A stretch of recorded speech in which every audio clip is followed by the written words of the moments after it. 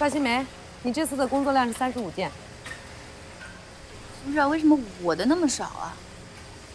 我们这次的任务工作量呢是每人60件成衣，但是按照厂里的规定，怀孕的女工可以适当的减少工作量，所以刘淑荣，你这次也是35件。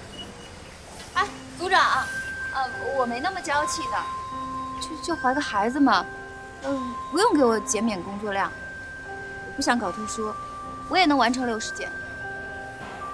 组长，我也没有任何不适，我能跟大家一样完成工作的。淑荣啊，我今天上班的时候啊，碰到你家戚伟了，他呀一再请求我，千万不能让他的媳妇儿累到，所以啊，你是不能增加工作量的，我得替他照顾。他净瞎操心。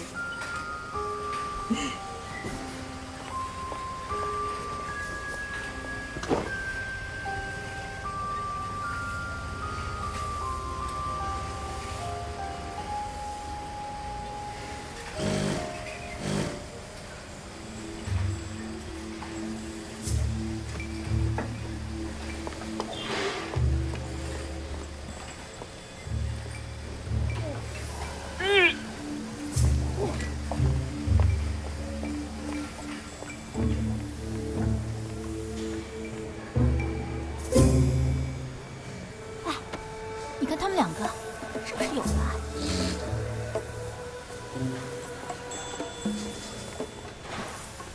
看牛淑荣那个吐法呀，怀的肯定是个大胖小子。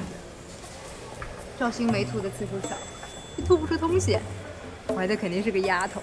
为什么呀？这一看你没经验了吧？丫头心疼妈，不忍心折腾妈呗。嗨，谁说我吐不出东西来了？我一大早起来就吐了，胃都吐空了，现在哪还吐得出来？哎，我说，那你可得准备点小零嘴放兜里啊，不能饿着自己，是不是？你看人牛淑荣，那口袋里装的鼓鼓囊囊的，可都是零食啊。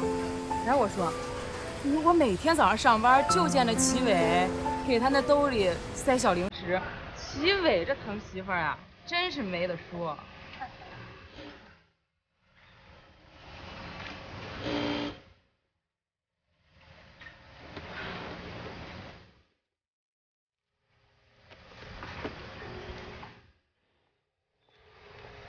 新伟，你吃点饼干吧，肚子吐空了，对你跟孩子都不好。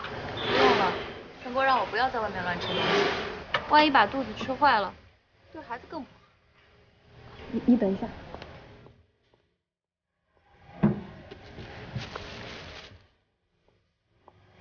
你吃这个吧，这个是我在家自己做的，肯定安全，没问题的。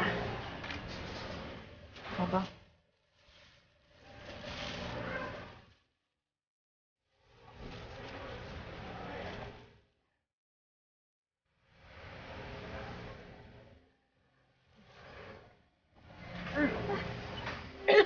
新梅，淑荣，我吐了。新梅，对不起啊，我不知道你吃红豆也会吐。好吃吗？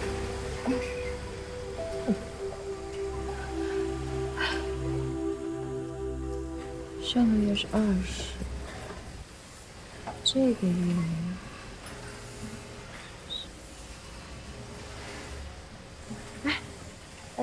今天几号呀？我忘了。24号。哦，24号。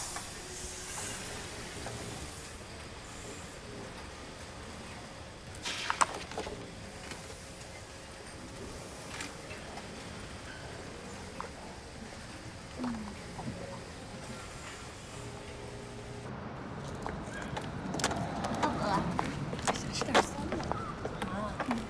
我觉得那红豆包好吃。是吧？明天再给你拿。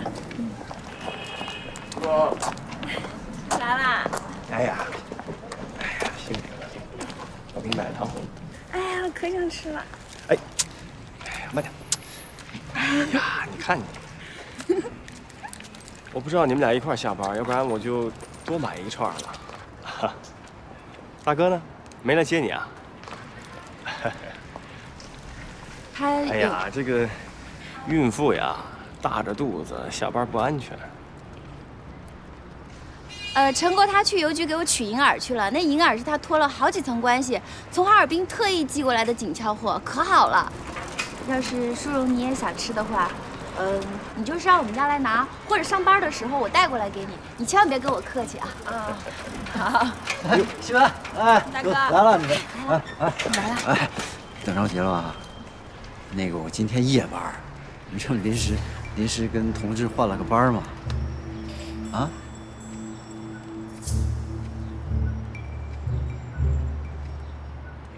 嫂子呀，以为你去邮局取银耳了呢。啊，还没寄到呢。哎呀，我都饿了，我们回家吃饭吧。好，那我们俩先撤。对，我们走吧，吃饭去了啊。行，慢点啊。好，哥。哎，生气了？那什么，西梅，我合计了一下，从明儿开始呢，我中午我就不在单位吃了，我中午回家，提前呢把这个营养晚餐给你准备出来，这样你晚上回去你就。你整天就知道说吃饭，你做个饭跟我要那么大功干嘛？啊，你不知道孕妇都喜欢吃酸的。酸呢？哎，西门，慢点啊！齐伟，你能不？你这样赵新梅回去又要跟我哥闹了。闹什么呀？他有什么好闹的呀？你又不是不知道，他见不得我过得比他好。你又是托人照顾我，又给我带吃的，他能不闹吗？你过得确实比他好啊，他就应该知道自己不如你过得好，没有你幸福，他就应该时时刻刻记住这一点。齐伟，你能不能？能不能什么？你能不能多注意身体啊？